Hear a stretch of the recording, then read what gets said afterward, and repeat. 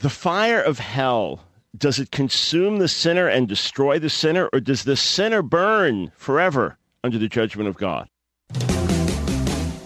It's time for The Line of Fire with your host, activist, author, international speaker, and theologian, Dr. Michael Brown, your voice of moral, cultural, and spiritual revolution.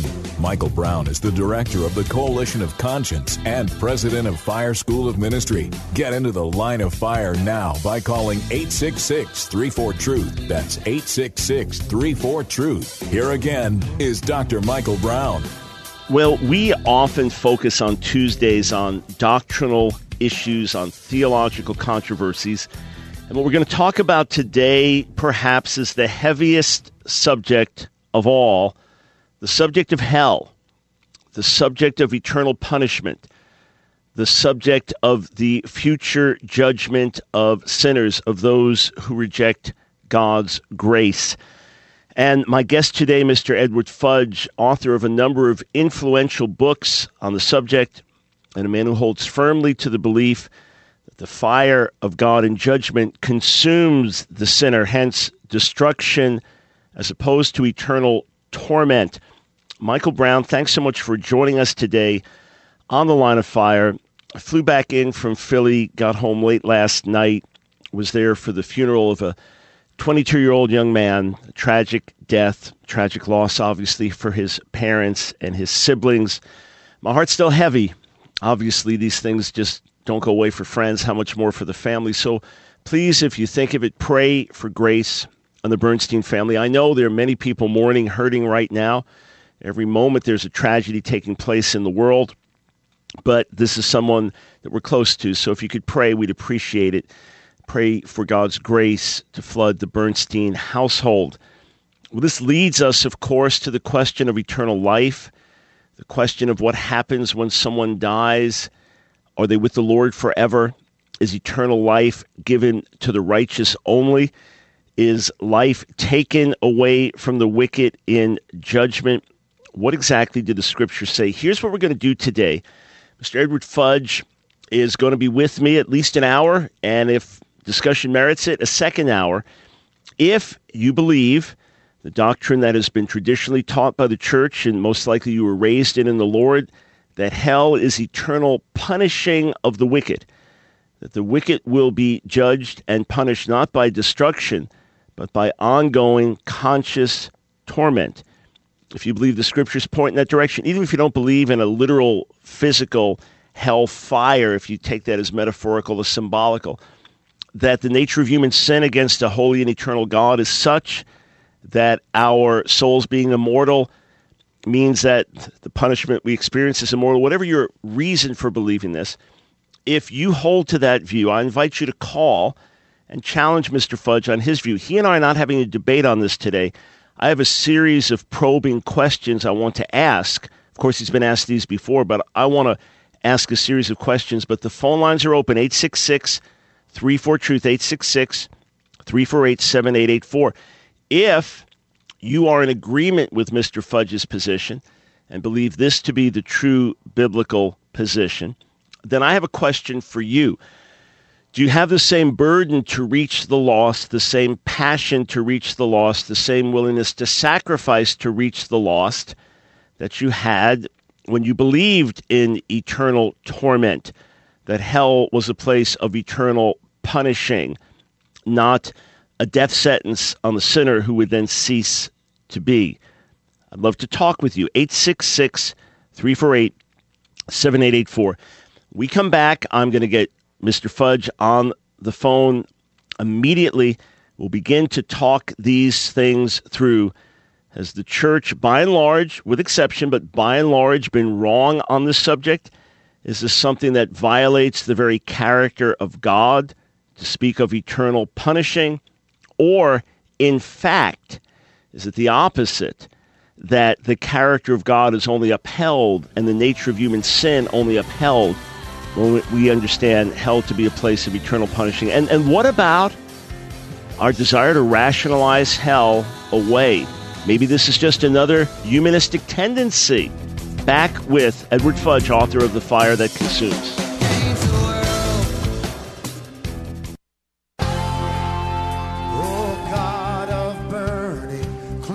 single flame. Send the fire. It's The Line of Fire with your host, Dr. Michael Brown, your voice of moral, cultural, and spiritual revolution. Here again is Dr. Michael Brown. Welcome back, friends, to the Line of Fire broadcast. My guest, Mr. Edward Fudge, author of a number of books, including Hell, A Final Word, and The Fire That Consumes. If you differ with his view and would like to raise a question to him, challenge him on this based on Scripture, based on tradition, based on theological implications, by all means, give us a call, 866-34-TRUTH. Mr. Fudge, welcome at last to the Line of Fire. We've been working on setting things up and had some delays along the way, but so glad to have you on the air with us today. Thank you, Michael. It's a great pleasure to be with you. And I want to mention before we start talking about this, if I may, that I have a review of your book, of Jesus, The Real Culture of Jesus, on Amazon.com. And I want to encourage everybody to get it and read it. It's terrific, fantastic. You'll see why when you read the review. And secondly, I want to commend you and express my appreciation for your attitude in the way you deal with guests with whom you disagree. Recently, you had some on from the controversy in Southern California, and you were so full of the Spirit and the fruit of the Spirit in contrast to the other gentleman's carnal reactions. And I really do appreciate that and commend you for it, sir. Well, thank you for the kind words. I appreciate it. By the way, during the break, we're going to have to work a little bit on the quality of the phone line. Somehow our connection is not as perfect as we want it to be. But thank you for the kind words. Now, some of our listeners may have been surprised already to hear from you speaking as a believer in harmony with my views, with evangelical views. In other words, they would take such exception to their viewpoint that they would wonder, can a true believer hold to these? So describe your own beliefs as an evangelical so folks recognize this is actually an in-house discussion. Yes, sir. First of all, I certainly believe in throughout all three of my books on the subject, emphasize that the Bible is our final authority. It's the only source of doctrine that is without question. It must be the standard and the measure for everything else. And it's only when we go to something besides that we get in trouble on any subject. I believe that Jesus Christ is the Son of God, the only Savior, that salvation is by grace through faith, and that those who go to hell go there because they've rejected God's grace and presence throughout this life.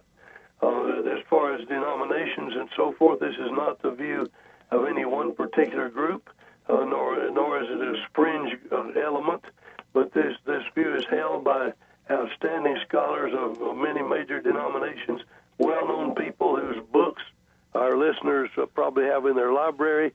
Anglicans like Richard Bauckham, John Wenham, Michael Green, N.T. Wright, Methodists like I. Howard Marshall and Ben Witherington, Baptists like Clark Pinnock, John Stackhouse, Dale Moody, or E. Earl Ellis, and others, Church of Christ men like Homer Haley, Presbyterians like John Franke and Philip Hughes, and so on and on and on and on.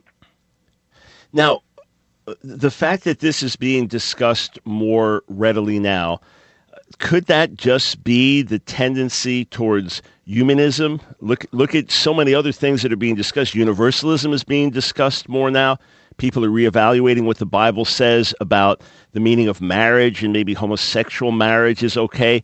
Isn't this just another step away from the authority of God and the realities of who He is?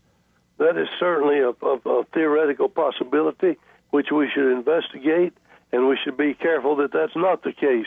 I have investigated it carefully, and I've concluded that it's not the case for at least two major reasons. First of all, those who are leading the way with the view that I'm presenting, without exception, make as their major emphasis to what the teaching of the Word of God is. That's what it's based on. I didn't change my mind based on emotion or sentiment or anything else other than exegesis of Scripture from beginning to end in a study that took almost a year to complete. Secondly, those who are softening the doctrine today of hell are not people who believe in what's called conditional immortality, as I do. We're not softening our view. Those who are softening it are the traditionalist people who are teaching eternal conscious torment. And I'll give an example of that. If you compare preaching today by anybody that's out there teaching eternal torment, if you can even find anybody teaching it, they do not even compare in the least with the preaching of people like Wesley, Spurgeon, and Edwards from centuries ago.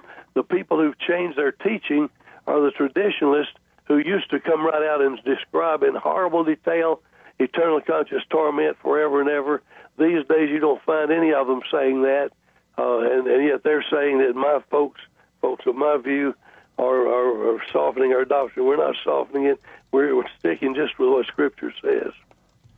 All right, so let me ask this, and again, this is not a debate between us now, where I'll present my viewpoint, you present your viewpoint, but rather a discussion where I'm asking you questions about yours. When I was a fairly new believer, I began to memorize 20 verses a day. I did that for 6 months. By the time I was saved, 2 years, I'd read the Bible cover to cover 5 times. And if something was completely unscriptural, I would smell that out immediately because I was so immersed in the Word day and night. And one day on the radio, I heard a Seventh-day Adventist teaching about conditional immortality and the view that the punishment of the wicked is to be destroyed, to be cut off. And he went through the verses, and I said, okay, I could see where he's coming from, but I differ because of XYZ other verses. So for 40 years now, I've understood where your position is coming from. There were other verses, other reasons that caused me to deeply question it. But for the benefit of our listeners who are not familiar with your point of view, which you claim to be the scriptural point of view, why don't you just take 2 or 3 minutes to give the summary of what you believe about hell and future punishment? Yes, sir. I'd be happy to. And I apologize if my answer was so strident it sounded like I was debating. I did not intend to be doing that. No, it had nothing to do with tone. I simply want my listeners to know that I'm not debating you on this subject. I'm giving you an opportunity to share your views, and we are raising questions about it. That's all. So don't worry about the stridency. If you get too strident, let it be. Either you're too strident or not, and we'll have to evaluate that. But please take 2 or 3 minutes just to present your viewpoint. Thank you very much, sir, and I again appreciate your attitude so very much. The main thing that I ask of anybody is that they have an open mind to study the Scriptures. I gave a lecture September 2 years ago with 800 people present live, and I began by saying, I hope that nobody changes your mind tonight, because it takes more than 1 hour lecture to change our mind on a subject this big.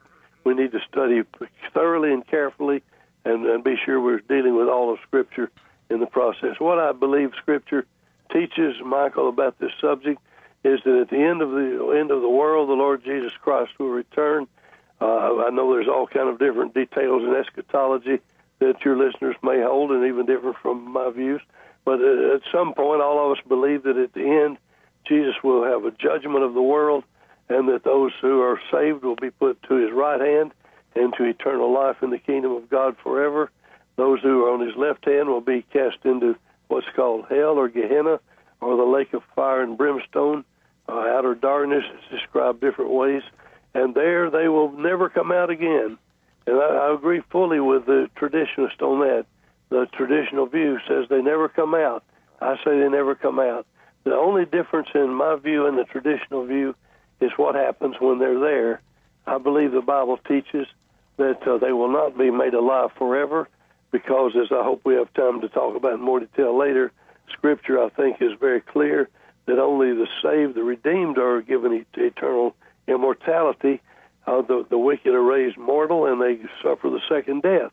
So I don't believe they're there alive forever, in torment forever, but I believe they suffer according to exact divine justice, perfect divine justice. Nobody suffers 1 iota too much. Nobody suffers 1 iota too little. But in perfect divine justice, they suffer conscious torment. And when that is over, the process of that suffering concludes in the everlasting destruction. And so where Jesus speaks of eternal punishment, the Apostle Paul in 2 Thessalonians 1 tells us what that eternal punishment is.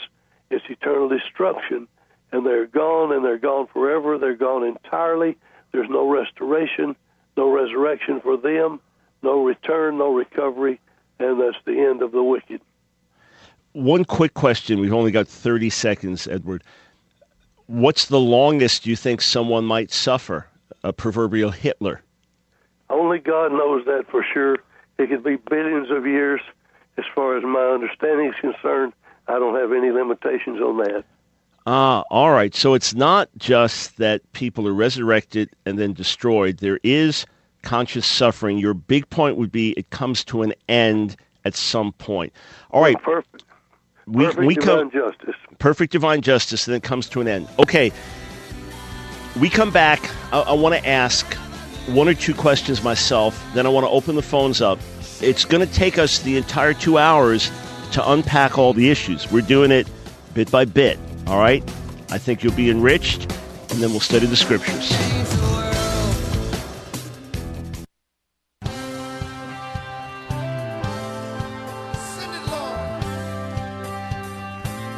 It's The Line of Fire with your host, Dr. Michael Brown. Get into the Line of Fire now by calling 866-34-TRUTH. Here again is Dr. Michael Brown. The punishment, the eternal punishment of which Jesus speaks in Matthew 25 is indeed eternal punishment, but it is indeed eternal capital punishment. Yeah. It's the worst punishment of all, which is the destruction of the whole person, body and soul. Learn about folks going, they die, they don't go to heaven where the angels Yeah, that's the question. As I'm speaking with Mr. Edward Fudge, author of a number of books, including perhaps best known, The Fire That Consumes. He's had forewords written for his books by leading New Testament scholars like F.F. Bruce and Richard Bauckham. His view is that there is conscious punishment for the lost, precise, right justice in the sight of God. And then, whether it's after an hour or 6 months or 10 years or a million years, that punishment comes to an end. That person is utterly destroyed. Edward, before I go to the phones and we begin to interact, and we'll unpack this little by little. We'll talk about conditional immortality and that whole question about the nature of the soul and these other things. When I see a verse like 2 Thessalonians that speaks of eternal destruction, or John 3 speaking of people perishing, or some of the Old Testament language about people being cut off, if I was to take that in terms of a final end, that language would speak to me not of a process, not of a period of time of judgment and then annihilation, but rather the end, period. That's it. Where do you find in Scripture this idea of protracted suffering and then a final end? The protracted suffering is as much as anything a concession to those Scriptures which seem to indicate some degrees of suffering. We don't know how the degrees of suffering will be meted out. There are various possibilities. It could involve intensity. It could involve the type of suffering. It could involve the length of the suffering. We don't understand the answers to that. The Bible is not that clear. But most of the time, most people of all the different views on hell seem to have an intuitive feeling that Scripture requires us to say there's some kind of degrees of suffering. And so this is one way of understanding that, to say that they do suffer exact divine justice. I think that Scripture has enough to say along that line, even though it's not really very clear, to justify us in saying that. But I want to emphasize, and I'm really glad you brought this question up, because I don't want anybody to think that I'm saying the major punishment is this conscious suffering. That's not the point. The wages of sin is death. The gift of God is eternal life, and it's those who perish who do not have eternal life in Christ. And so the real punishment of hell is destruction. It's total destruction. The three words that are used most frequently in the New Testament for the end of the wicked are die, perish, and destroy. The word hell is not found anywhere in the whole Bible outside the Gospels. It's not used. The word Gehenna I'm talking about, translated hell, that word is not used by anybody in all of Scripture except Jesus Christ. And it's only used by him when he's talking to Jews who are in or around Jerusalem, because they knew what the Valley of the Sons of Hinnom was, which was the background for this apocalyptic name, Gehenna. So where we think always in terms of hell, that's not even a word that most New Testament Christians would have known anything about if we go by what's said in the New Testament. But the way they talked about the end of the wicked are most frequently these three words: die, perish, and destroy. And that's the real thing. Let me just read about a one-sentence, two-sentence quote from St. Augustine, if I may. He did not agree with my position, but I discuss him in detail in my book, The Fire That Consumes. But he has this wonderful quote which says what I would try to say: where a very serious crime is punished by death, and the execution of the sentence takes only a minute, no laws consider that minute as the measure of the punishment, but rather the fact that the criminal is forever removed from the community of the living. And so the point is not how long it takes for them to die. There's a process of destruction. For some people it may be instantaneous. I just don't know the answer to that part. But what we do know is the wages of sin is death. The soul that sins shall die. The alternatives are perish and eternal life and so forth. All right.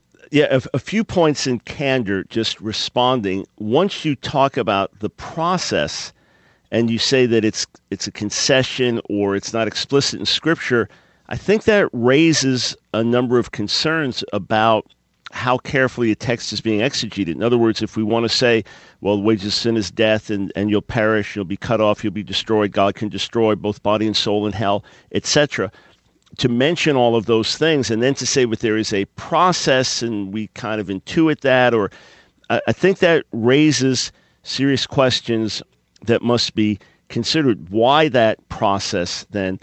Also, we do know that many times life is not merely existing. We all know about the godless widow who lives in pleasure is dead while she lives, and that there are some who are living today who are not really living. So can it simply mean living with God is life, being separated from God is death? Isn't it that simple? These are questions we're going to take up. I know I said I'd get to the phones, but I wanted to let Mr. Fudge finish his points there. And I don't want to rush these calls. Our phone lines are jammed, but I promise you, as soon as we come back, I am going straight to the phones. All right? Fair enough? Otherwise, you'll barely be able to get your question out. I'll have to rush your question. I'll have to rush Edward Fudge's answer. The question is, what does Scripture say? And something I will come back to with Edward Fudge as we discuss these ideas as brothers in the Lord, and nothing we're discussing challenges the fundamentals of the Apostles' Creed, for example. But this is a tremendously important question. And as others have said, if there's any doctrine that we would want to rationalize away, it is the doctrine of eternal conscious torment. I would much rather that Edward Fudge's position was correct than a position of Jonathan Edwards and Sinners in the Hands of an Angry God was correct in terms of just my human desires. The question, Edward Fudge would be the first to say it. I second it. What does the Word of God say? So we will get straight to the calls on the other side of the break. And I want to talk about a different kind of fire. Not the fire of hell, not John MacArthur's strange fire, but my book, Authentic Fire. You can download it right now and start reading it within seconds. Go to Amazon.com.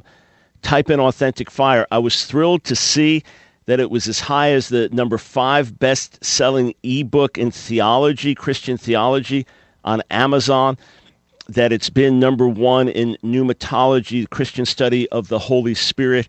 And you'll see through the book, anything I tear down, I seek to build up something better.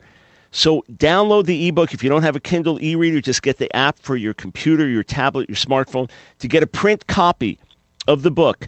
At this point, will not arrive in time for Christmas, but that's quite secondary, I'd say, to getting the book.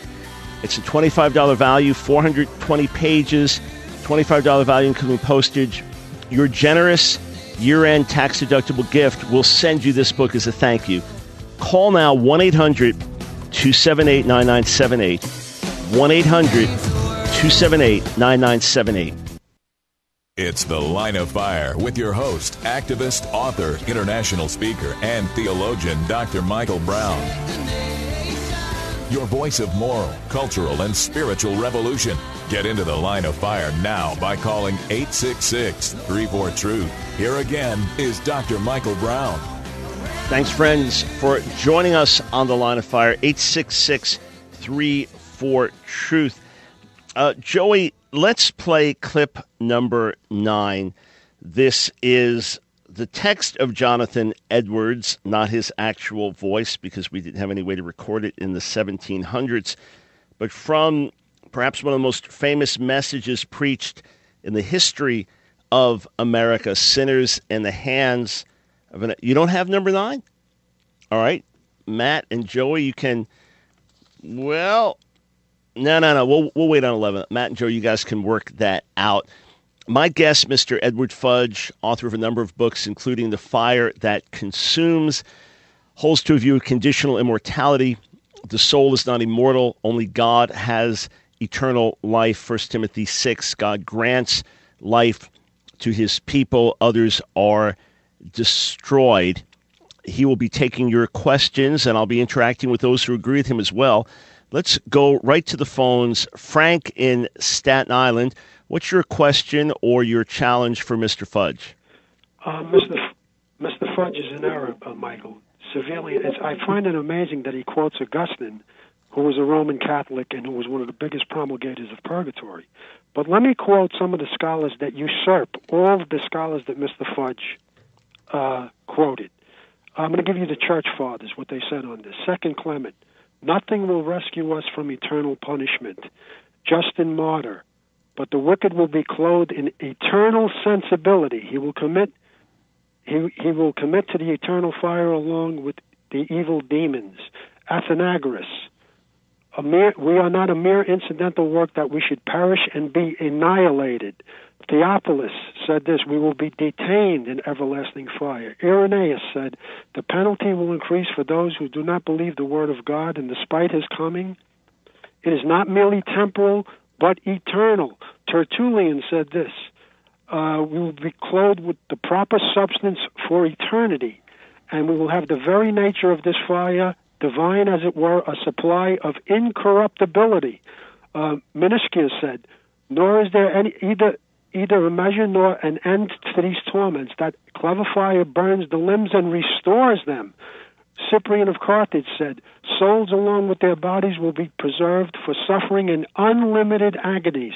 Lactanicus said, but indestructibility and abiding fire that it may be able to hold out against these torches, an everlasting fire, the nature of which is different from... All right, Frank, tell you what, let me just jump in. You've quoted quite a few, and I know you have more to quote, and some of these go back very early. So, Edward, how do you respond to Frank? It's an important point to ask, why did so many early church leaders hold to this if it's completely unscriptural? Well, the question is, did they mean the eternal torment view by what they were saying in those words? Some of them did. Others, I think, probably did not. I could quote a long list of people from the Apostolic Fathers as well. The Epistle of Barnabas, the Didache, the writings of Ignatius, Clement of Rome, and so forth, Polycarp, who say what sounds like what I'm saying. The fact is, I think, and this is the most objective and honest way I know to say it, the Church Fathers, for the most part, particularly the Apostolic Fathers, the first generation after the Apostles, they pretty much limit their talk about this subject to scriptural language, which throws us back to the controversy that's going on about scriptural language. What did the New Testament writers mean when they use that language? And whatever it is, that's what the Apostolic Fathers seem to mean. When you come to Tertullian, you're down another generation later at least, and there we do have for the first time in Athanasius and in Athenagoras, rather, and Tertullian, the very first time in the church that anybody explicitly says eternal conscious torment, and he bases it very explicitly on the doctrine of the immortal soul, which he says he got from Plato, which we know is pagan Greek philosophy. All right. We'll be right back. Stay with us. Give us strength to always do what's right. It's The Line of Fire with your host, Dr. Michael Brown, your voice of moral, cultural, and spiritual revolution. Here again is Dr. Michael Brown. It would be dreadful to suffer this fierceness and wrath of Almighty God one moment, but you must suffer it to all eternity. There will be no end to this exquisite, horrible misery. When you look forward, you shall see a long forever, a boundless duration before you, which will swallow up your thoughts and amaze your soul, and you will absolutely despair of ever having any deliverance, any end, any mitigation, any rest at all. Those were the words of Jonathan Edwards in his 1741 message, Sinners in the Hands of an Angry God, a message that was right in the heart of the Great Awakening. My guest, Mr. Edward Fudge, author of a number of books on the subject of hell and eternal punishment, perhaps most notably, The Fire That Consumes. To me, this is an important biblical discussion that should be had, because there are verses that must be studied carefully on this. This is not a fringe issue by any means, nor is this based on a fringe interpretation of a verse or two. It must be looked at carefully. 86634 Truth. Edward, a question for you before we go back to the phones. This is the ultimate question in terms of the destiny of a lost person. I have agonized at times over the thought of hell. I remember as a fairly new believer, was completely devastated by the thought of the possibility of it, almost to the point of being paralyzed by it. You are saying there is an end to the punishment. You don't know how long it is, but the suffering will be in proportion to the wickedness of the person, the degree of their sin, and then the ultimate penalty for sin, destruction. What if you're wrong on this? What if some of what you teach takes the urgency away from people to share the gospel? Does that weigh on you, sir? Yes, sir. Let me add this comment, if I may, quickly. You ended the session a while ago by asking for scripture that mentions something that sounds like degrees of punishment. And I'll just mention Luke 12:48 that speaks of many stripes and few stripes, and Matthew 10 and 11, which has 2 or 3 examples of Jesus saying it'll be more tolerable in the day of judgment for certain ones than for others. Those are where the people get the idea, in part at least, for degrees of punishment. I want to emphasize again, however, that I'm saying the real punishment of the wicked is eternal death. It's destruction. It's perishing. But wouldn't that be, apologies for interrupting, and of course I agree in degrees of punishment, we all have to. Those that believe in eternal suffering must believe that there are degrees of it. But wouldn't destruction be a relief for someone who is being punished? You're saying that perhaps a gross sinner who knew the truth and sinned against light in a vile, destructive way is going to pay. You said it could be billions of years, but even if it was a year or 1,000 years of serious judgment, wouldn't that destruction be relief? Wouldn't that be the thing they long for? Stop it, end it. What you're saying is the final punishment actually seems to be the way of relief and escape. That's the way sometimes we might look at it. I would say, on the other hand, however, that in our own criminal system, I've been a practicing attorney for the last 20 years and more. And as we all know, even those who are not attorneys, that in our criminal system, in many states, at least in the United States, we have many kinds of punishment for those who violate criminal laws. There can be a fine, there can be a jail, there can be imprisonment. Each of these is considered worse than the other. And in the most extreme cases, for the most heinous crimes, many states have the death penalty.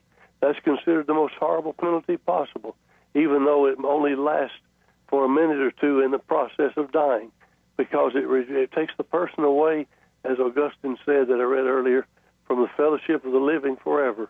And I think when we go down that road, we're forgetting that perhaps the greatest punishment of this whole thing is missing out on eternal life with God. Right. That we agree on, for sure, that we're separated from the life of God that we're separated from being with him and enjoying him and serving him forever. I would make the distinction, though, sir, that when we're talking about someone in jail fighting the death sentence, that's different than someone who is suffering some endless or ongoing sense of intense punishment and pain and agony, and then the destruction comes as relief. But we'll pursue this again. We're just doing this in bits and pieces, as opposed to formal debate where Mr. Fudge presents one side, I present another side, then we go back and forth. Let me go to the phones. Chris in Bellevue, Washington. Thanks for calling the Line of Fire. Hi, Dr. Brown. How are you doing? Doing well, thank you. Hi, Edward. This is Chris.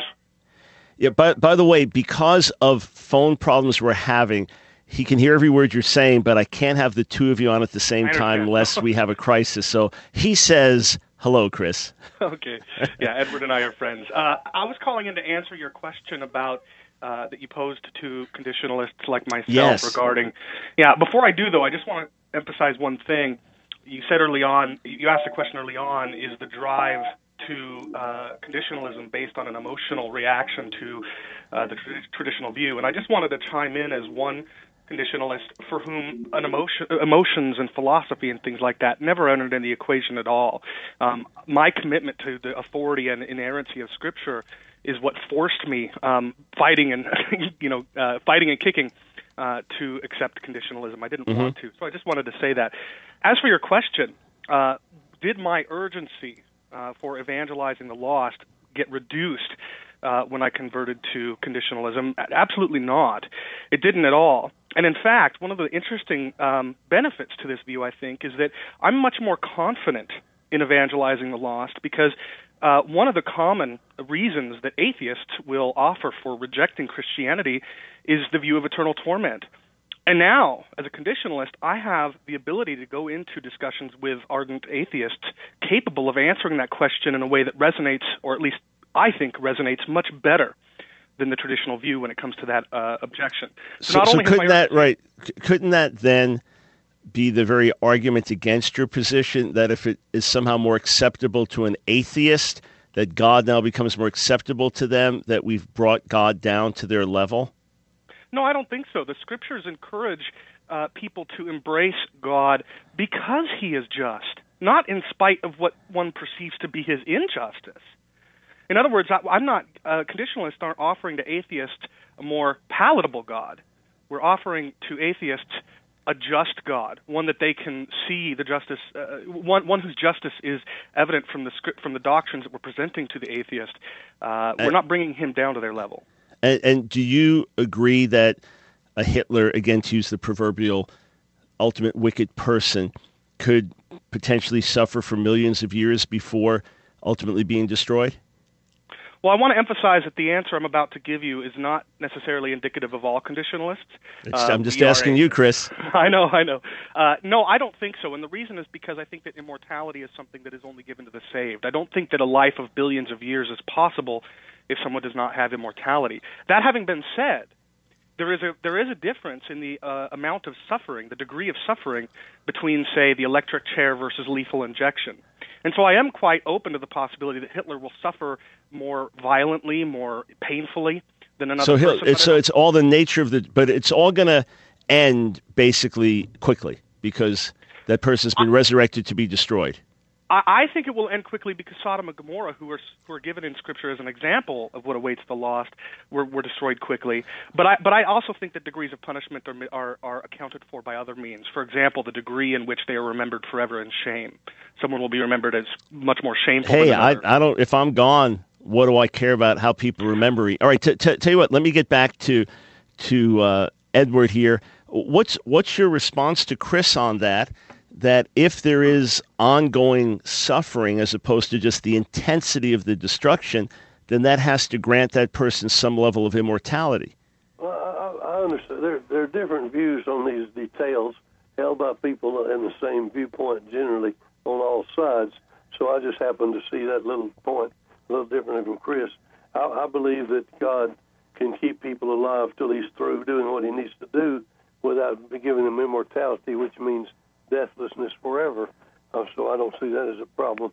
But I would like to add this to what Chris said and agree with him on this point in the beginning, that in Acts 17, when the Apostle Paul is at Athens, Greece, he says that God has appointed a day in which he will judge the world in righteousness, or as dikaios, and this means justice as well. And then God will be a just judge. Paul tells these pagan Athenians that God will be a just judge, and he expects that they will have some sense of what that means. And so it's not a bad thing to say that God will be perfectly just. And right. It would. All right, so then, of course, and thanks for the call, Chris.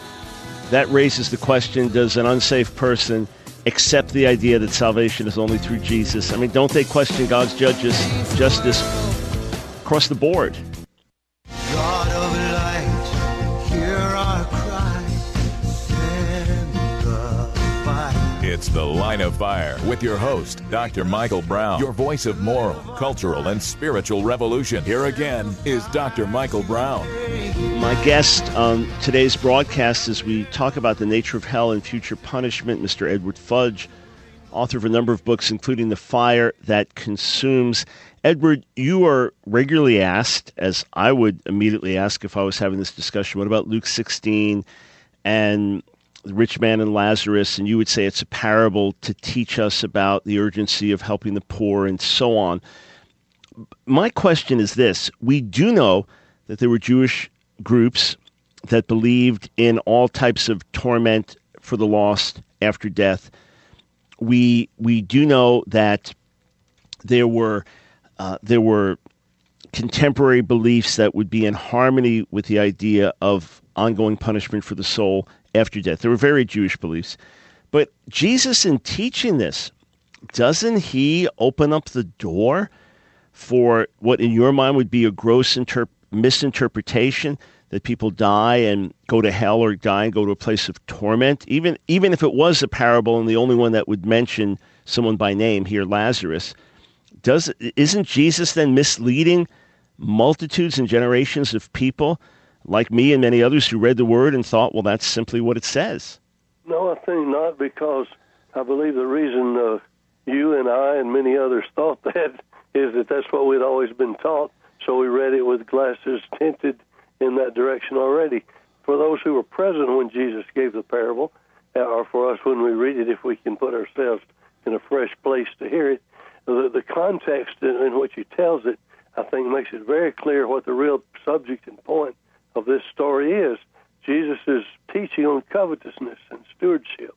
The Pharisees, who are covetous, mock Jesus. The Greek word mock there literally means turn up their nose at him. Jesus warns them that the times are critical in which they're living, that now is the time to hear and do the Word of God, because the time will come when they will learn that God's view of them is not the same as men's view of them. And then he tells a story which illustrates every one of those points. And so I would say that even though it's a parable, even though it's on a different subject, even though it's not what Jesus is intending to talk about, even if none of that were true, it still would not teach anything about final punishment necessarily. Right, but it would teach about the conscious existence of a person after death, even outside of a resurrected body, and it would talk about a separation, and it would talk about a punishment that was ongoing. So even if it didn't, I will say this: that in The Fire That Consumes, and in my other books as well, I try to be very careful and avoid getting into that subject with any sort of dogmatism. People who hold to the view I do are of different opinions on that subject, and so I'm saying that even if the story Rich Man and Lazarus is intended to teach us about the afterlife, which I think it's not, but even if it were, it doesn't talk about final punishment in hell. It talks about some kind of intermediate state, because the rich man's brothers are still living on earth. The rich man's brothers still have Moses and the prophets as their greatest authority. And Jesus, the punchline at the very end is, if they wouldn't listen to Moses and the prophets, they would not listen if one rose from the dead, which, right, of course, he will soon do. And sure enough, they don't listen to him either. Right. So, I mean, we understand those other larger applications because there were Jewish beliefs at that time that were in harmony with that. In other words, there's no parable where Jesus talks about something that is untrue in the midst of it. He talks about leaven that's put in different loaves and it rises. He talks about a mustard seed, how small it is and how it grows. So these represent other things, but nothing is based on untruths. This would be one based on untrue concepts of the day that he's then drawing application from, which is very concerning. I think that Jesus is using a parable that was used among the rabbis. There are 7 different versions of this that have been found in rabbinical material, which, of course, you know a great deal about. And so I just don't see that Jesus is necessarily endorsing what he's not really intending to teach. But let me say this: even if he were, even if it's taken to be literal, factual, intended teaching on the subject that is being described as, I believe, mere furniture, even if that were the case, it still is only saying something about an intermediate state before Jesus has risen from the dead for Jewish brothers who have gone somewhere and who might go somewhere, and the one brother is already there. So I'm just saying, even if you take it the most extreme way possible, it doesn't really say anything necessarily about the final state of those who are lost. But I guess at this point, for those listening, obviously eternity is eternity, and the thought of eternal conscious suffering is dreadful. If I'm rightly understanding C.S. Lewis, he posited something where the degeneration of the human being over a period of time would render their consciousness to be radically less than what it is now, even though they would continue to exist. So let's look at that as yet another potential view. But if you're saying that you're not being dogmatic on an intermediate state, and we're going to take this up in the next hour, so I'm just going to end this. And for now, our phone lines are jammed, and as soon as we come back, I'm going straight to the phone. So for Chad, Matthew, Brian, Jay, Sheila, thank you for holding. I'm going to go straight to the phones. We come back, introduce this quickly, and go straight to the phone. So please do stay with us. I'm just doing my best to allow for substantive interaction here rather than soundbite interaction. But what I'm wondering about, though, and this is not all conditionalists, all annihilationists, this is Mr. Edward Fudge. If there is the possibility of an intermediate state, so someone could die and be in a state of torment after death, and that could potentially go on for centuries or millennia, then upon resurrection, potentially suffer all types of pangs commensurate with their guilt that could go on for years or thousands of years or millions of years, at the end of which will be destruction.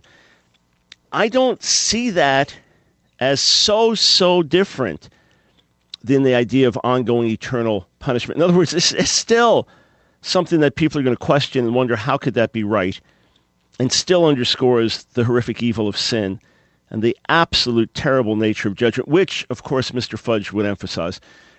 If you're listening to this and you say, oh, my show ends now, I don't get the next hour, just go to my website later today, askdrbrown.org, askdrbrown.org, and click on latest audio. You'll be able to listen. And Matt will probably put this up on YouTube as well as an audio for folks to listen to. So you'll be able to go through everything subsequently. If you've been holding, hey, hang on a few more minutes. I really do want to get to you.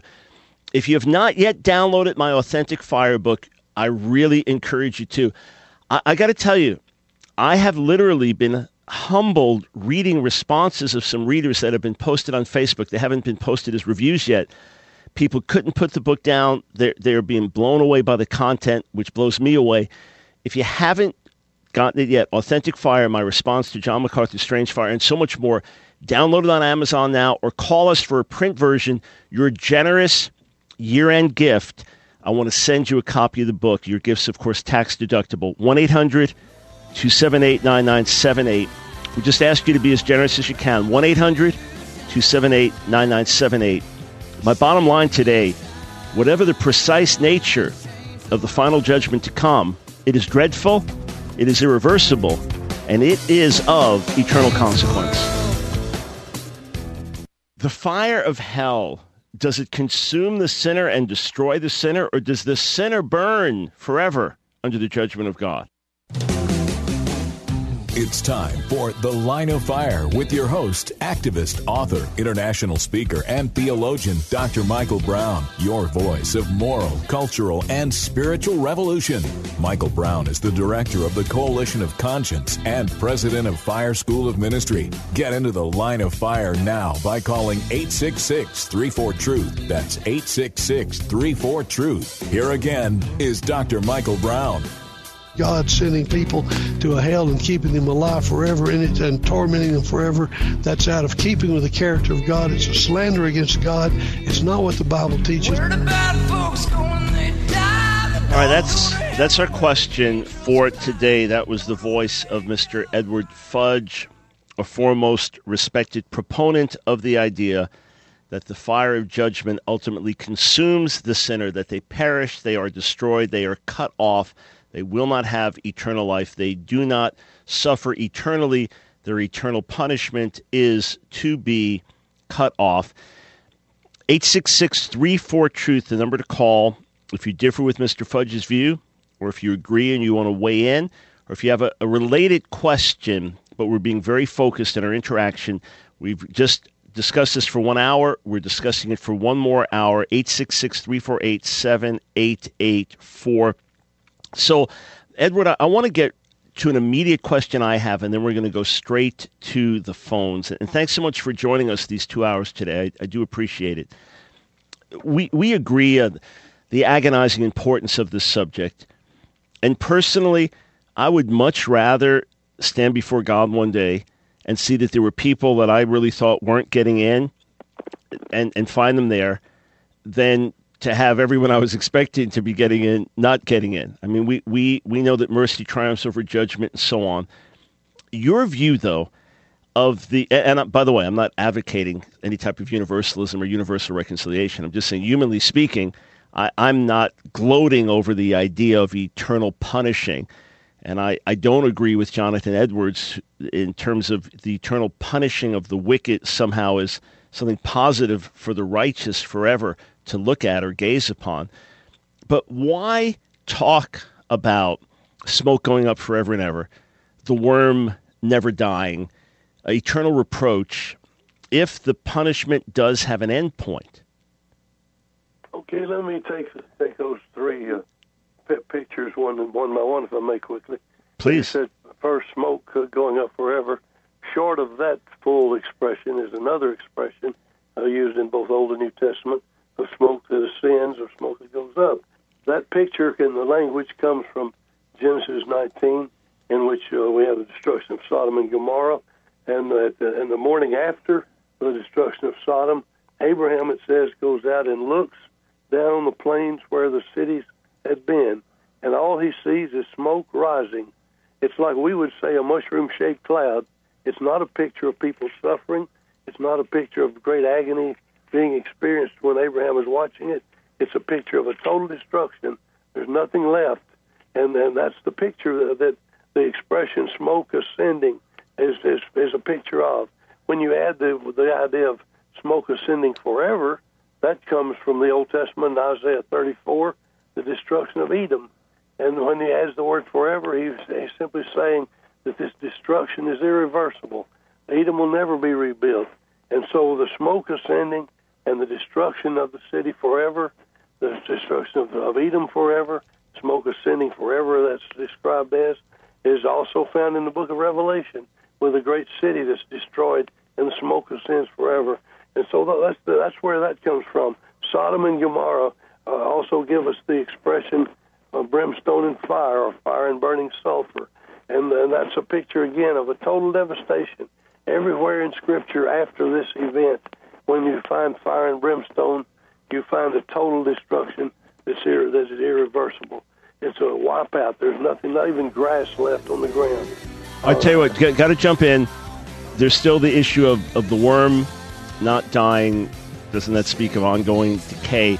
And then Matthew, Chad, Sheila, Brian, Jay, I know you've been holding. Right to the phones when we come back.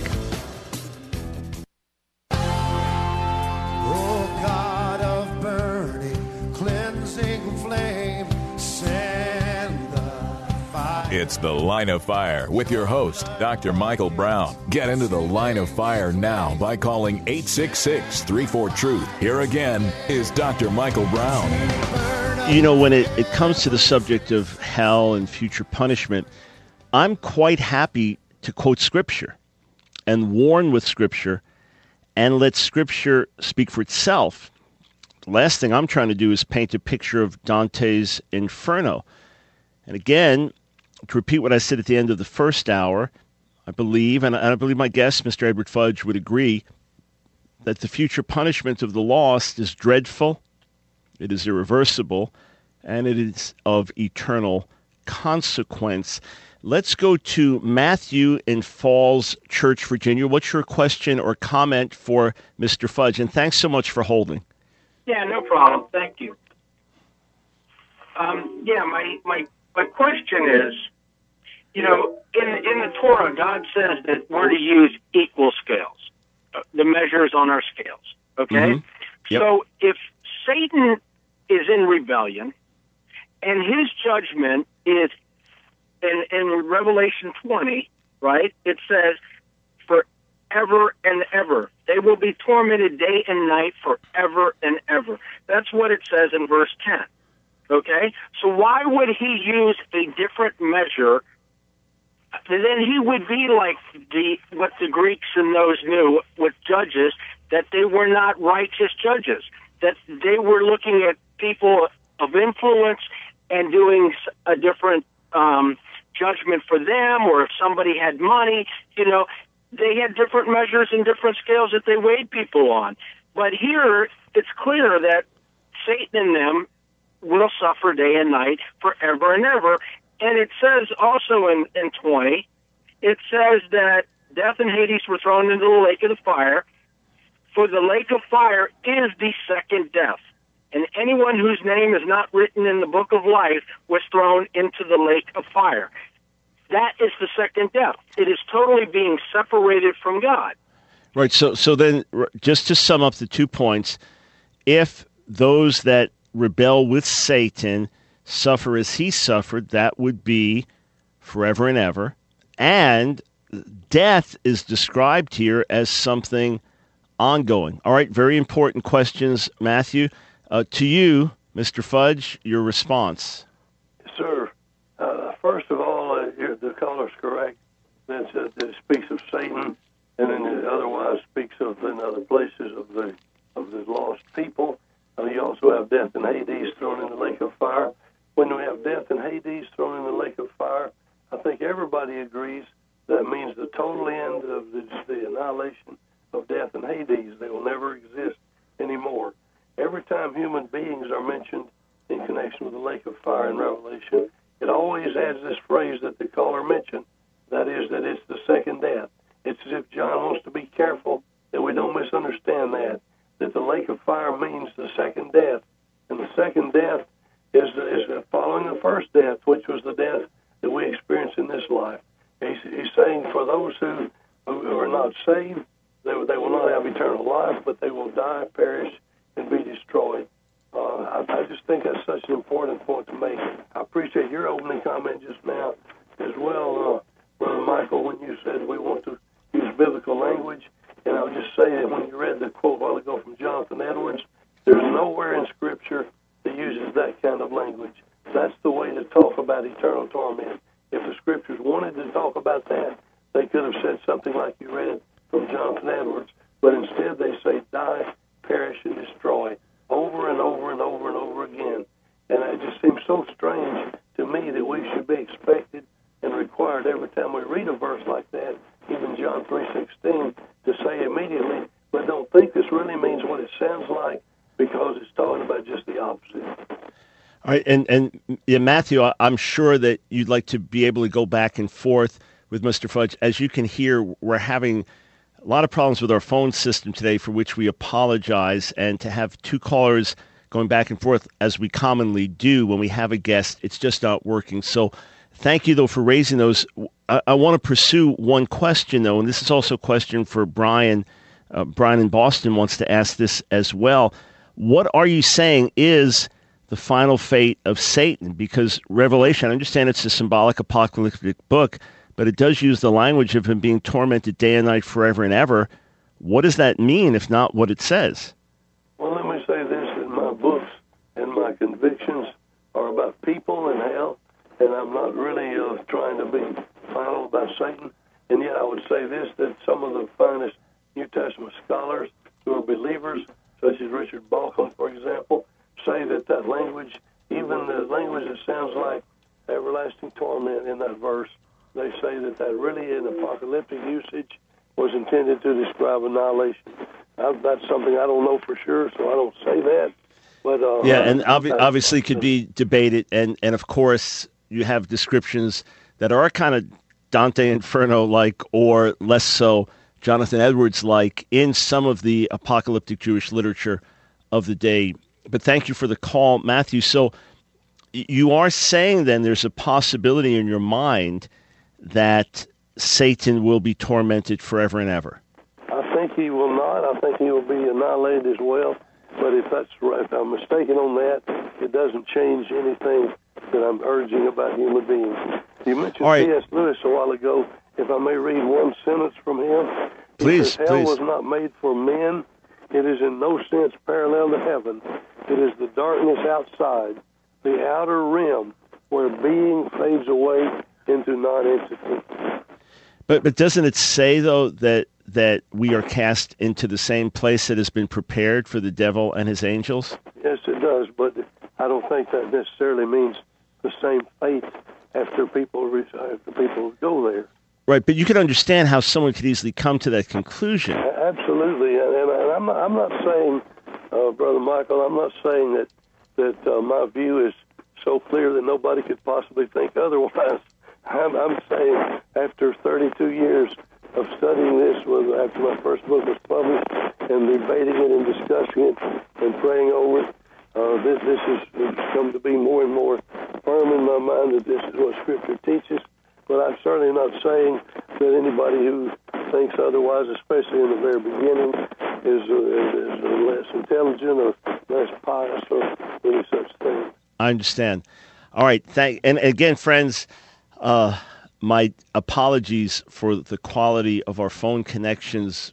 We're doing everything we can to fix that, but my apologies. Hopefully you're not missing any of the content in the midst of it. Let's go to Chad in Simi Valley, California. Thanks for calling the Line of Fire. Hey, thank you, Dr. Brown, and also thank you, Mr. Fudge. I just had a real quick question from Matthew 25, starting in verse 31. We have Jesus, the Son of Man, coming in his glory with his angels, and he's going to separate the sheep from the goats. He goes into talking about the righteous man, who are those who fed him when he was thirsty, speaking of the body, and were there for him, and visited when he was sick, and in prison, and then those who don't. And then verse 46, it ends it with, these will go away into eternal punishment, but the righteous into eternal life. Now, I know the same Greek word, aionion, is used there. And what I'm wondering is, if you look at that verse, it seems like either you have an eternal life that ends or an eternal punishment that doesn't end, because it's eternal punishment and eternal life, using the same exact word, comparing the two. So how do you get around it not being, you'd have to say there's no eternal life as well. I mean, as I'm reading it. I mean, I'd love to have some clarity there. Sure, and of course, Matthew 25:46 being one of the key verses that comes up. So, of course, I'm aware of Mr. Fudge's responses to these, but back to you, Edward. Yes, thank you. I appreciate the question, sir. There are at least two answers that may be given to that question. First of all, you're right that the word aionios is used of both, and I believe we need to be sure we give it that meaning in both places. But in the first place, the word aionios in the New Testament frequently means something pertaining to the age to come rather than to the present age. And it does not always have the idea of everlasting. So we read of things that are everlasting, but have the emphasis on the age to come. For example, eternal salvation, eternal redemption, and so on. That doesn't mean that the process of redeeming goes on forever. It means that it's something that belongs to the age to come. But in the second place, even giving it a quantitative meaning, if you please, that says goes on forever, that doesn't mean that the process goes forever. It may mean the result is everlasting, as in eternal redemption, eternal judgment, and eternal redemption. Those don't last forever in the doing of them, but once done, the outcome is everlasting. You raised a question a moment ago, Dr. Brown, about would this reduce our zeal for evangelism. I didn't have a chance to respond to that. I really would like to do that. All right, tell you what, then. We've got a break. When we come back, we'll go straight to that question. If you believe in ultimate annihilation, doesn't that lessen the burden for evangelism? So, Chad, in short, the argument would be there's a difference between eternal punishment, meaning a punishment that lasts forever, and eternal punishing. That would be Mr. Fudge's answer. Thank you. It's an important verse we need to consider. Fire we want, for fire we plead.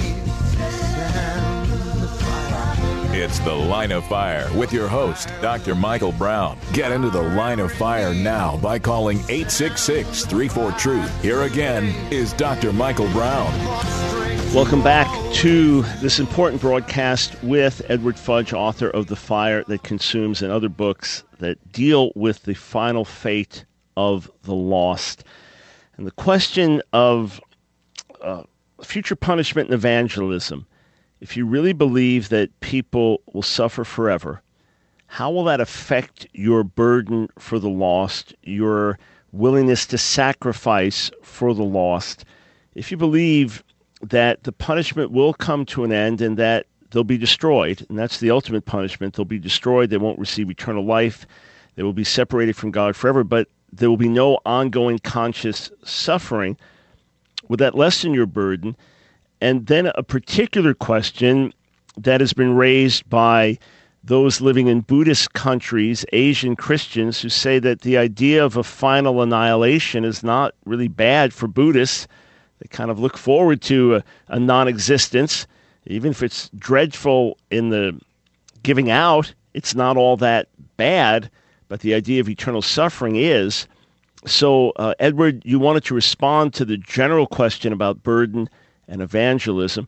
And obviously, we're not going to tell an untruth to get people to evangelize more. So I'm in 100% harmony with you. The question is, what does God's Word say?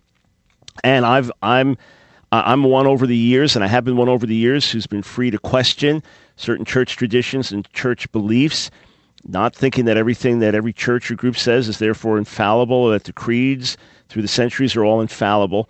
So I've got no problem re-examining things based on Scripture. But the twofold question, one, what about this, something that takes away the urgency that has fueled missionaries for many years, and then the particular Buddhist objection? I'd love to hear your thoughts on that. Yes, sir. I think you would agree with me for sure in the first place that we cannot decide doctrine based on our own emotional opinion or reaction to something. And I just want to be clear here that I think it would be wrong to say that we should go out and say to people, I wonder what, or think to ourselves, I wonder how I preach hell in the way that attracts the most people and gets the most favorable response. That would be wrong to do that, because the question has to be, what does the Bible tell me to say on the subject?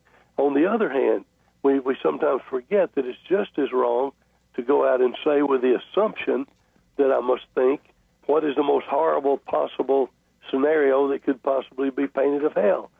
Sometimes people say my view is wrong because they don't consider it as bad as the other view.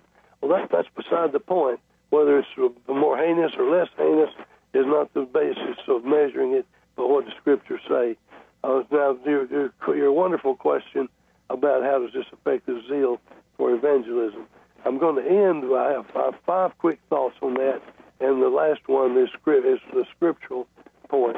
In the first place, I would say that it's a subjective thing whether annihilation is worse than eternal conscious torment or better. People have had different opinions. This is the opinion of one man, Dr. Terrence Tyson, who is a Reformed scholar, retired recently from teaching at seminary in Canada, evangelical man. He says annihilation is equally as terrible as unending torment. I am particularly unable to grasp the concern of some people that annihilationism would diminish our evangelistic zeal. The awfulness of being forever cut off from fellowship with God is so terrible that it's hard for me to fathom how either annihilationism or traditionalism would affect one's passion for evangelism. And so there are people who have different views, but I think he's got a good point here. That the main point is being cut off from God and losing that forever, and that's equally bad either way. The second point, if we can ask the question, who is the man over the last 50 years in evangelical Christianity who has been best known and most associated with world evangelism? The Lausanne Conference, the Langham Foundation. It certainly must be John Stott. He held to annihilationism for 50 years, and he was probably the evangelical best known for leadership in world missions. It did not affect his zeal whatsoever. And then the second thing, unending torment has not converted the world. For 1,600 years since Augustine, that's been the predominant message of the church. If that were such a cure-all message, we would think everybody would have been converted by now. But most people don't even believe it when they hear it. In fact, the opposite is true. The traditional view has created atheists in every century since it's been being taught, from Bertrand Russell up to a number of years ago with Anthony Flew, more recently. Atheists come out of that view. That's not a basis for changing our doctrine, but if what I'm saying is true, it certainly is a good side effect. And then finally, out of 5 reasons, I would say that the scriptural reason is the most important of all, and that is this. Al Mohler says in the book, Hell Under Fire, following the example of Jesus, the early Christian evangelists and preachers called sinners to faith in Christ and warned of the sure reality of hell and the eternal punishment of the unrepentant. We would expect that if that were the case, if that were a major motive in apostolic preaching, surely we would see it in the book of Acts. The book of Acts contains, by my count, 17 evangelistic encounters. Only 4 times does anything about the judgment even appear in the most generic way. Only 4 times. Cornelius is told in Acts 10, Jesus will be the judge. Paul tells the people in Athens in Acts 17, Jesus will be a judge. He reasons with Felix in Acts 24 of judgment to come. 3 of these times just say there will be a judgment. They don't say anything about what happens after that. The only time in the whole book of Acts, one time that he mentions anything about what will happen after final judgment is found in Acts 3, where Peter says it will come to pass that whoever does not listen to the voice of the prophet will be totally destroyed or utterly cut off from among the people. The Greek word there is exholotruo. This is the only time it's found in the New Testament. I visited with the Greek scholar Spiros Zodiates when I was writing The Fire That Consumes, and asked him about this passage. He said if that passage were all we had, it would certainly teach your view. The fact is that in the Septuagint, that same word is used regularly to describe the effect of the flood and to describe capital punishment. Yeah, and I just need to. I'm sorry to cut you off. Somehow, well, tell you what, we are out of time with a break here. We've got our listeners really wanting to weigh in, and I did want to give you a substantial amount of time to reply to that. I want to talk about the nature of destruction when we come back, but I will go straight to the phones when we do. Switching subjects from the fire of hell to the question of the fire of the Holy Spirit. Have you downloaded your copy yet of Authentic Fire? A response to John MacArthur's Strange Fire. I mentioned the first hour. I'm blown away by the responses we're getting. You're going to see reviews being posted on Amazon in days to come. I'm amazed at how people are finding this book, and they recognize my gracious tone towards Pastor MacArthur throughout. It's not a book that tears down, but that builds up. You owe it to yourself to read it on either side of the debate. You can download it right now at Amazon.com, Authentic Fire, Michael Brown, or to get a print copy, 420 pages. I don't expect it to arrive for you before Christmas, but soon after, your year-end tax-deductible gift of any size. We just ask you to be as generous as you can, and we'll send you the book as our thank you. 1-800-278-9978. 1-800-278-9978. It's The Line of Fire with your host, activist, author, international speaker, and theologian, Dr. Michael Brown. your voice of moral, cultural, and spiritual revolution. Get into the line of fire now by calling 866-34-TRUTH. Here again is Dr. Michael Brown. You will know certainly that you must wear out long ages, millions of ages, in wrestling and conflicting with this almighty merciless vengeance. And when you have so done, when so many ages have actually been spent by you in this manner, you will know that all is but a point to what remains, so that your punishment will indeed be infinite. Well, those are the words of Jonathan Edwards in his famous message, Sinners in the Hands of an Angry God. My guest, Mr. Edward Fudge, has pointed out that that specific language is not found in Scripture. But let's come at this from another angle as we talk about hell and future punishment, 866-34-TRUTH. Let's consider this.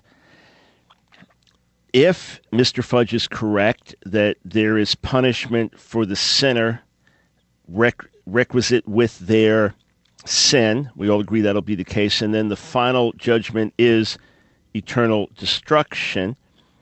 What if the sinner continues to sin during that time of being judged?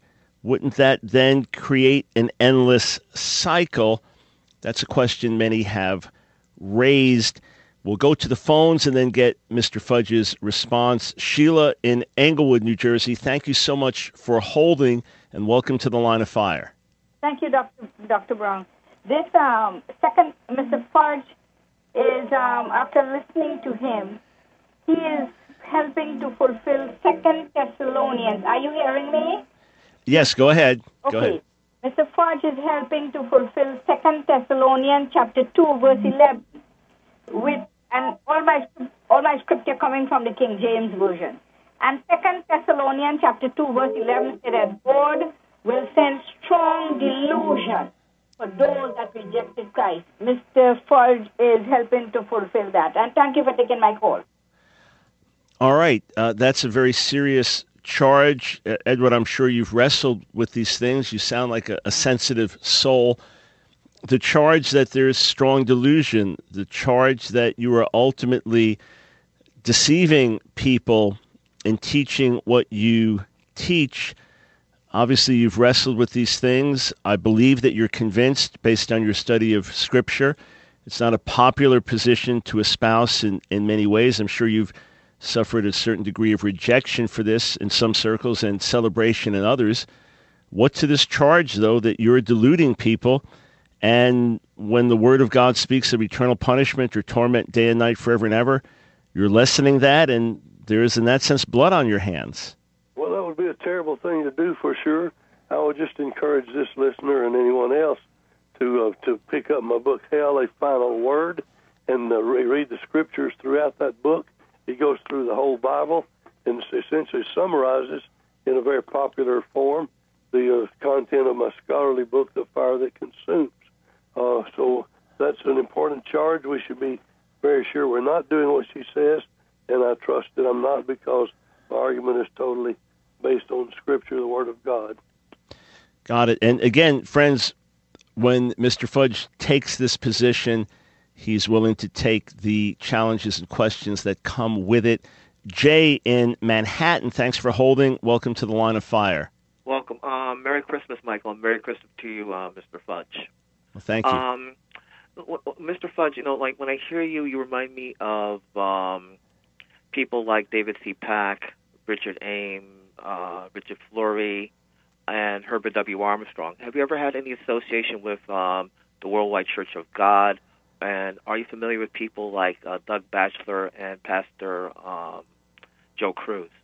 All right. Tell you what, Jay, thank you for the question. Edward, so you can answer it in more than 5 seconds. We'll come back to any association with the Worldwide Church of God. And although, Jay, you didn't ask this overtly, I mean, it's fair to ask. Jehovah's Witnesses, Worldwide Church of God, other fringe groups or cults, they've taught this.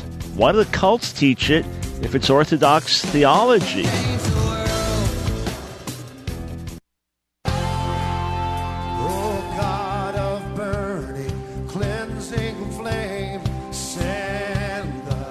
Fire. It's The Line of Fire with your host, Dr. Michael Brown, your voice of moral, cultural, and spiritual revolution. Here again is Dr. Michael Brown. You know, that is another thing that concerned me over the years. Why is it that Jehovah's Witnesses got this supposedly right in the midst of their other serious error? Why is it that other cults or fringe groups have held to this, if this is actually orthodox scriptural theology? 866-34-TRUTH. We're talking about the nature of hell. My guest, Mr. Edward Fudge, his popular book on the subject, Hell, A Final Word. And the two questions then for you, Edward. First, have you had any association with Worldwide Church of God? Second, why is it that cults and fringe groups have held to this in their departure from, quote, Orthodox Christianity, if in fact they're the Orthodox ones on this? Well, first of all, I have not had any connection with the Worldwide Church of God or Jehovah's Witnesses. And Jehovah's Witnesses, by the way, do not teach what I'm saying. They believe that the grave is hell and the wicked are never raised. I believe the wicked are raised. They face God in judgment. They're cast into hell. They suffer according to perfect divine justice, and they suffer the final penalty of everlasting destruction, which Paul speaks of. Just because some group or person does teach something doesn't make it wrong. They are right about some things, and I think the reason some of the people who are considered fringe groups perhaps are right about this and so on is because they realized in their Bible study this was a weakness in so-called Orthodox theology, and they taught what the Bible said, and others rejected it, which they should not have done. On the other hand, you have people like F.F. Bruce, John Stott, Preston Sprinkle, who wrote the book in response to Rob Bell with Francis Chan, and has since that time come to be identified as the same view that I'm holding. These are solid men, conservative, Bible-believing scholars. Nobody has any objection to them, and they have the courage to say against a great flood of opposition at the stake of their own reputation, we do not believe the traditional view anymore. We believe the Bible teaches this other view. All right, I appreciate that answer, Jay. Thank you for the question. And again, I hope you understand, Edward, as we're talking, that I'm doing several things. I'm raising honest scriptural questions I have. I'm raising questions I know that others have. And I'm facilitating our listeners asking you questions. And I appreciate your willingness to take on all of the questions in a gracious spirit as well. Say anything you like, ask anything you like. I'm right beside you. I understand what's going on. Amen. All right. I do appreciate that. I want to say something, and then I want to get to a few more calls. Let me just say this, though. As someone who holds to or held to over years the idea of eternal punishing, let's say your average Christian out there. Now, I preach for years. We don't actually believe it. No, we say it, but we don't believe it based on the way we live. If we really believed it, we'd all be going for the lost day and night. So I've challenged that. If we teach this, how come we're living the way we're living if we actually believe these things to be true? But your average person out there, I know we had a call from an annihilationist in the first hour, Chris, one of the gentlemen who helped encourage us to have this interview with Mr. Fudge. But I'm thinking of someone who has always believed that there is eternal conscious torment for the lost, or eternal punishing, or hell lasts forever. The punishment of hell on the sinner consciously lasts forever. To come to this doctrine and that there's a final end, I personally believe for many it would take away the burden for the lost. It would take away okay, they're lost, it's terrible, but still it's going to end at a certain point. Now, that may not be right or fair in terms of a way of reasoning. I'm just saying I still want to see, hear, witness the passionate burden for the lost, a broken heart to win a lost and dying world, a sense of the horrible nature of the judgment to come, which should shake us to the core of our beings. I need to hear that. I'm not saying I'm not hearing it from Edward Fudge. I'm not denying Chris and what he said. I just something I'm looking at to be perfectly honest. All right, to the phones, Alan in Baltimore, Maryland. Thanks for calling the Line of Fire. Yes, I would like to say up front that I do disagree, and he's annihilated my argument. He's the first one I've ever heard that said, well, he believes that there's... Oh, I'm sorry. Let me address you Fudge, directly. I don't want to be disrespectful. That you believe that there will be different limits of time for different punishments depending on which the sin is. And my argument was that it doesn't make sense for God to just annihilate everyone because there are different degrees for different levels of punishment, but you've annihilated that argument. But I say that someone has to remain in hell for this reason forever. Jesus did, when he died, his blood not only forgave our sins, it not only atoned for it, but the scripture says, behold the Lamb of God that taketh away the sin of the world. When we receive our glorified bodies, our sin nature will be gone. We will not have the very presence of sin with us. When the unrighteous die, their sin nature remains and it is permanent.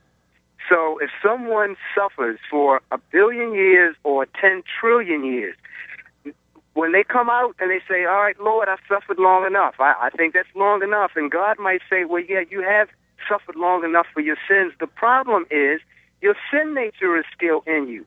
You're still a sinful being. You have not been changed, and there will be no place in God's universe for sin. Your sin must continually be paid for, because when you suffer for it, you'll never be able to pay the price that will take your sin away. That's the problem. Your sin remains. And all right. Yeah, I'm sorry to jump in, Alan. Let me just switch over to Edward Fudge for his response. Some have said that you do not have a sufficient understanding of the nature of human sin. Or as a friend tweeted me earlier, there's a lack of understanding of biblical anthropology. If you think that there can be a certain degree of punishment for sin, then it's over. And what of the fact that we can assume, based on what we see in Scripture, that as someone is judged, that they will not be repentant, but will continue to sin in the midst of judgment. So there's the need for ongoing punishment. Your response to that? Yes, sir. Let me just mention on the side that we did not yet have a chance to respond to your question about Isaiah 66:24. The worm, right, and Mark 9. Okay. So we'll come to that. Answer this first, and then we'll come back to the worm that doesn't die. I think that your question has to do with the whole thing that Anselm developed about the idea of infinite person and infinite sin requiring infinite punishment. Is that what he's talking about? Yeah, or just the sinfulness of human nature is not just the sins I commit, which are paid for, right, by certain degrees of punishment, but sinfulness itself cannot be paid for except through the blood of Jesus. I don't know any scripture that says people are punished because of their nature as a separate thing from their behavior. It's committing sins that is punished, and so far as I know, the only sins that Scripture says people are punished for in hell are those that were committed during this life on earth. There are a lot of scholars who hold the traditional view who argue that the wicked will go on sinning, and that requires more punishment. I would say that they're opening the door to universalism, because if what people do in hell can change the future or destiny of their situation in hell, one should be tempted to think that they could possibly repent somewhere, and that could lead to their salvation.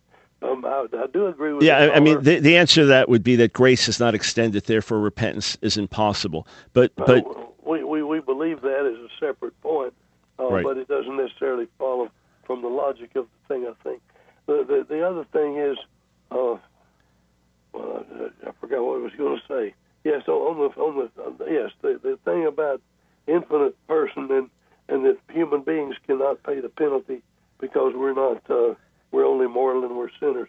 That started with Anselm, who based it on feudal justice, under which a person who was a higher-ranking individual was not punished as severely as the lower-ranking culprit who did the same crime, and so forth. That was contrary to God's teaching about justice in the Old Testament, where it said an eye for an eye and a tooth for a tooth. That's never said to be the way God operates.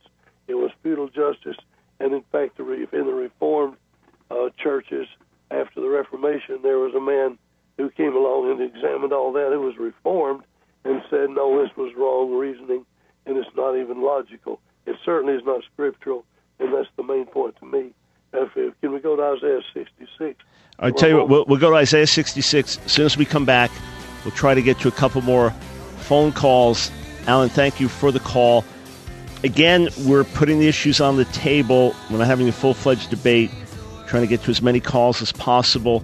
This is a discussion that will and must continue.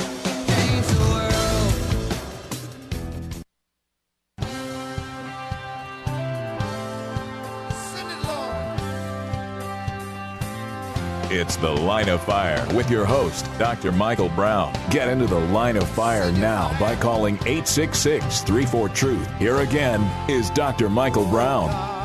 Welcome back, friends, to The Line of Fire.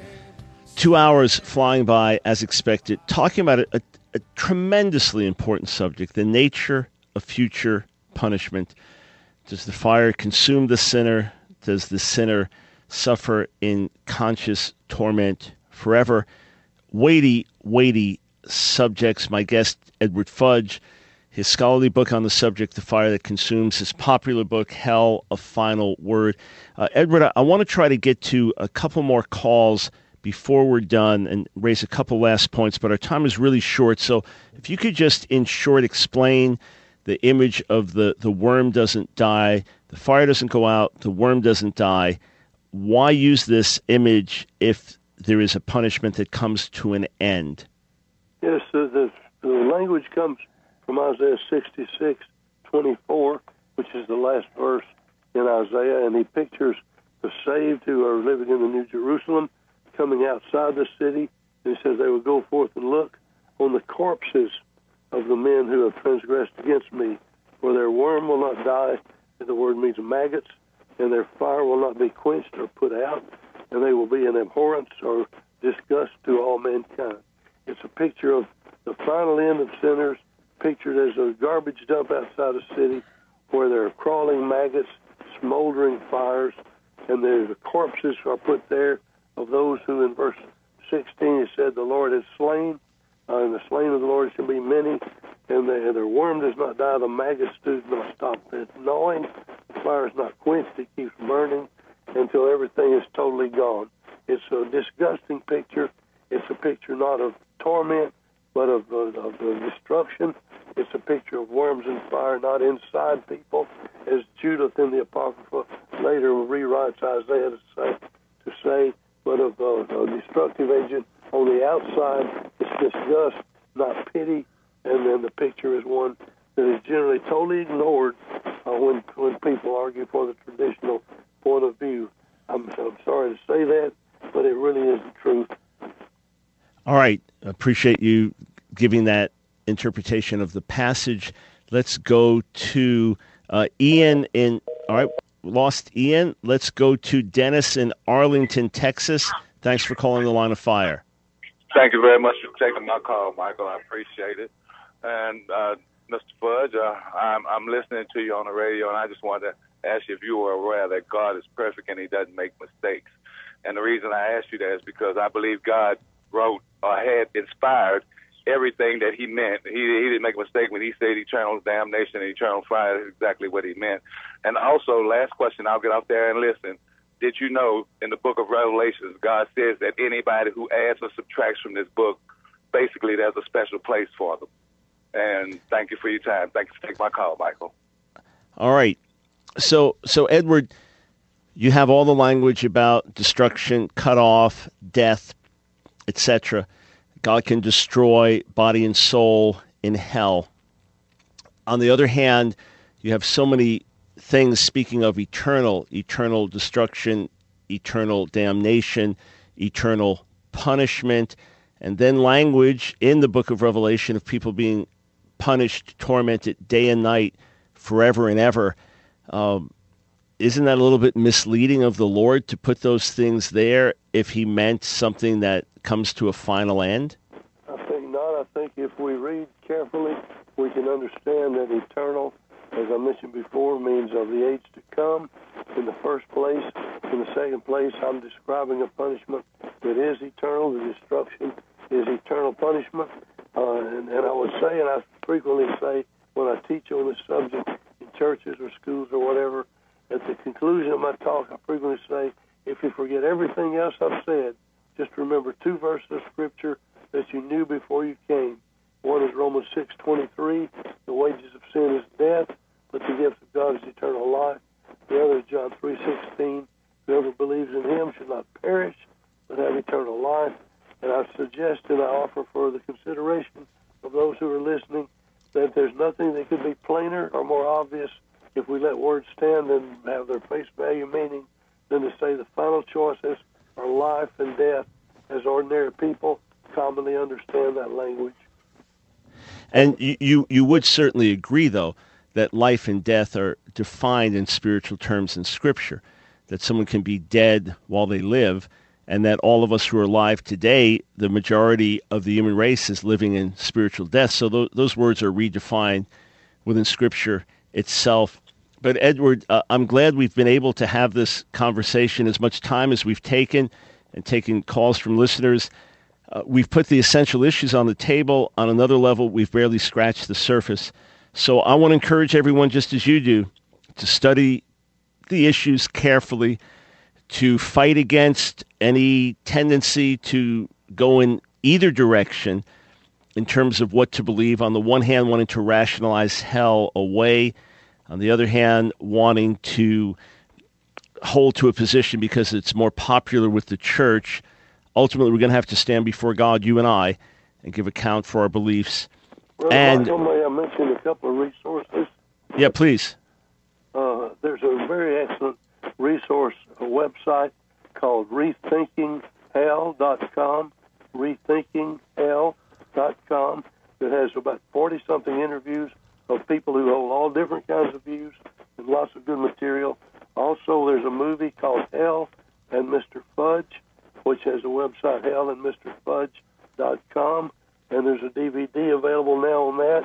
And invite anyone to look at those besides the books that have been mentioned already, The Fire That Consumes and the popular book, Hell, The Final Word. Thank you so much for letting me be with you today, Brother Brown, and I thank you for your kindness and courtesy. And thank you for your graciousness, Edward. And we agree as believers that these are eternally important issues, that we recognize one another as believers in this. And I'm very happy to quote Scripture, as I said, and let Scripture speak for itself. Thank you for being my guest and being such a gentleman. I appreciate it. All right, you heard about all of those resources. Look at them. Study them. We will give you a list of some books presenting, quote, the traditional view of hell as well, so that you can evaluate them. We'll post them in the next couple of days also. And let's work together to win a lost and dying world to the eternal truth of the gospel. Please take a minute. It'll only take you a minute. It'll take a few seconds, and it won't cost you much at all online. Download your copy of Authentic Fire, Response to John MacArthur's Strange Fire. It has very quickly taken off online, and people are getting the book, unable to put it down, reading several hundred pages, and they're not coming away with hostility towards John MacArthur's Strange Fire Camp. They're coming away with greater love, but a greater appreciation for the truth of Scripture and the power of the Spirit. So download your book now. If you don't have a Kindle e-reader, you can download the free app at Amazon.com. Just look for Authentic Fire. To get a print copy, only through our ministry are they available. We're eagerly waiting for the shipment to arrive. Call 1-800-278-9978. We're simply asking for a generous year-end tax-deductible gift, and we'll send you the book, 1-800-278-9978. My bottom line today, what the church has taught or not is not the biggest issue. The question is, what does the Word of God say about the subject of hell?